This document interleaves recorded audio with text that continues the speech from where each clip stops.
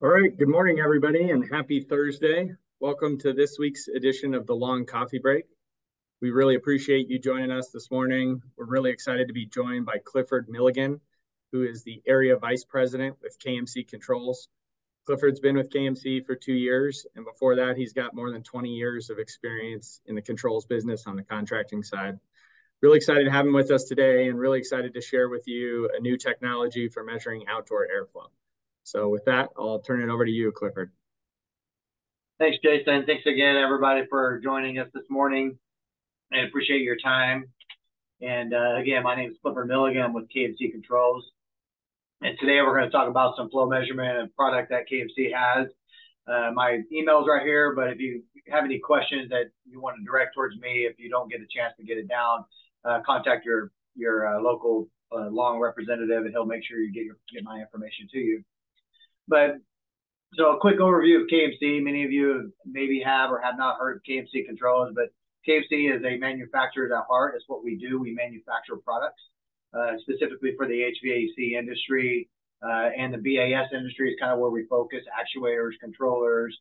We make products for a whole bunch of different people. We've been doing it for 50 years. Our factory's in northern Indiana, so we're an American-made company. However, today we're really going to be focusing on our newest product, our airflow measuring system, which is a very unique approach to it. But wanted to kind of give a brief, quick introduction to KMC. So why do we measure outdoor airflow?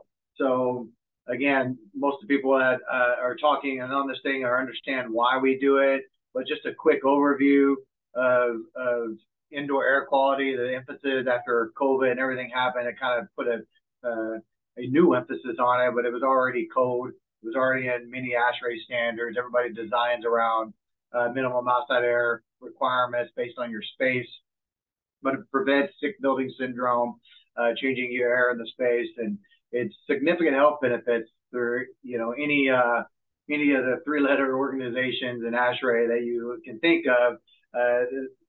Bringing in fresh air is the cornerstone of any kind of indoor air quality plan you may have. And then increasing cognitive function. There's studies out there that we already are aware of that improving indoor air quality does that. And then ASHRAE during COVID had released their position on infectious aerosol control and mitigations and standard 241 that just came out this summer, which was ASHRAE's standard for infectious disease control mitigation and different things like that. All that is a reason why we want to measure outdoor airflow that we're bringing into our facilities using our equipment. And one of the other things that we do is bringing in outside air is very costly. And actually, if you're designing a building and a facility and using 189 standards for the high efficiency, is you got to have a sustainability plan for the facility, or there's existing facilities are starting incorporating a sustainability plan and measuring the ventilation rates that you're bringing into the building to help that you're doing for the indoor air quality, but also balancing that out to make sure you're not over ventilating is a huge issue. And many climates, including Colorado, is an issue of being able to bring in too much fresh air can cause issues. So, those are the two biggest things of wanting to measure. We have to bring it in for indoor air quality and codes and everything else. And it's a requirement, but also it's a balance of energy as well. So being able to measure that is the only way we can truly, really achieve that balance. However, it's a problem that we currently have right now in the industry of measuring outdoor airflow. Our units are getting smaller, or putting them on roofs or tent houses or whatever the case may be. And we try to measure outside airflow in these applications, and it's really not a fit. And as you can see, a couple of pictures that we have here, louvers, dampers. We got a couple of traditional flow stations that you can see in there. And, and if ASHRAE 111 is a section many of you probably are aware of, but it basically type contractors, commissioning agents use it quite a bit. But it talks about the issues and how to measure airflow, where to traverse it properly, and all these applications that we see in these pictures are not great applications and really don't even meet ASHRAE standards. And then we have the issue of it being an outside air, which is a whole nother issue, especially when you get more desert climates. But I'm sure in Colorado we have pollutants in the air that can get into these sensor technologies and cause them to fail and need to have maintenance applied to them as well. So, but it's been a problem to measure outside air. It's always been an issue. Well, the solution to the problem, TruFit, it's some KMC came up with, and it's actually designed around something already in ASHRAE standard, ASHRAE 111. This temperature ratio formula here that we have, that's actually that you'll see this formula throughout ASHRAE, a couple of different sections. Guideline 36 is another section that I'm very familiar with, being in the control side of things in California. But this standard's been around for a very, very long time, and it's just simple math, and it basically talks to tab contractors and other people that's trying to measure, and you don't have enough proper ductwork to traverse, using this temperature ratio formula is the solution that you have. So I'm going to go to a schematic here of a rooftop unit. This could be an air handler. It doesn't matter. It's just there for diagrammatic purposes. But what the ASHRAE formula, the 111 that we just showed, the mixed air equation formula, what it basically says is when you have an outside air, return air, and you have a delta of 10 to 15 degrees there minimum, and you have the mixed air temperature sensor, you could run that calculation, and running that calculation will tell you what percentage of that mixed air temperature is coming from outside and what percentage is coming from return air.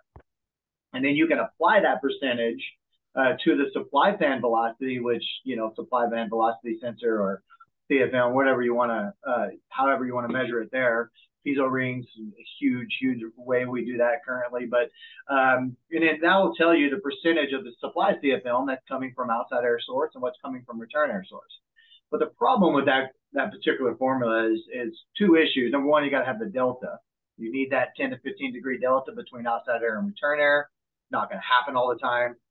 And the other thing is that's really a snapshot, what it was really there for. And as those dampers start to move, the mixed air starting to change, you need that temperatures need to settle. There's some latency going on there as well. So it's really not made to be an active monitoring solution for long-term purposes. It's just for snapshots to double check what you're getting at that particular time.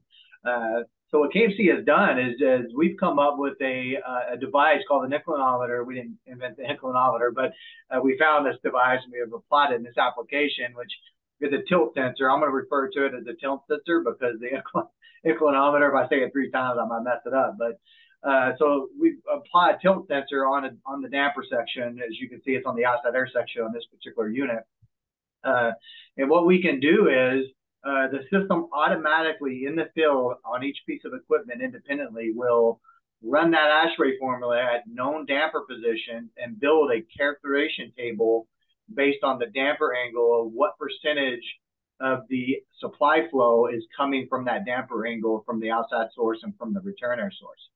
So at the end of the calibration period, so the system does it automatically. So the tab contractor or the automation contractor or even possibly your rep, in this case Long, would go in there and they would trigger the auto calibration learn mode, and the system will go through its checks.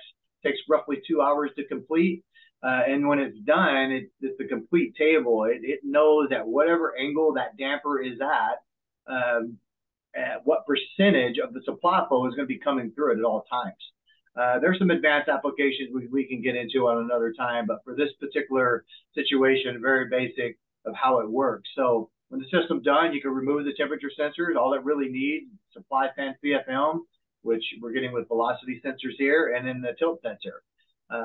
But there's other applications we could talk about leaving the temperature sensors in place, because now we could run ASHRAE the 111 mixed air equation formula in the future. That way it can fact check itself and spit that out via BACnet to say, hey, I'm no longer accurate to my table, to my ASHRAE standard. Something's wrong. Maybe a damper got loose or linkage broke or whatever the case may be. So that's a huge advantage from a fault detection standpoint, not including all the other fault detections that the system automatically puts out. So excessive outdoor air, which I know Colorado's adapted that code standard to Title 24 as well. So all those fault detections are built into this system, into this flow station system. And then leaving the actuator hooked up to it as well. When the system's done calibrating, it's just passing the the control or the unit control or the BAS control, whatever is controlling the outdoor air or economizer actuator. It's just passing that signal through. But if you leave it hooked up to the flow station, then in the future, like hospitals and things like that, when they go to, for JCO inspections, they need to calibrate the device. They could just hit a button on their BACnet system on their BAS, and the system can run through its calibration process again and rebuild that characterization table all over again. You shouldn't have to do that a whole lot, considering that it's a fixed mechanical system. But as damper seals start to leak over time, again, actuators start to slip on the damper, things like that, you may want to consider recalibrating. One of the biggest things that this thing will do is the ability to be able to capture any kind of leakage that your damper assembly is getting, or your curve, or actually maybe the unit went during the lift, the door got smashed, and we can pick that up, because if the outside air is 100 degrees, 85 degrees, whatever, return air is 70, and the mixed air is sitting at 74, where's that 4 degrees coming from? It's picking it up from the outside air source, even though the damper is closed. This system picks up on that. As a matter of fact, on almost every single new unit we install this on, we pick up a small percentage of leakage on every single air handler that we do. And obviously, the more unitary equipment that this gets applied to, the more leakage happens, both on the return and the outside air.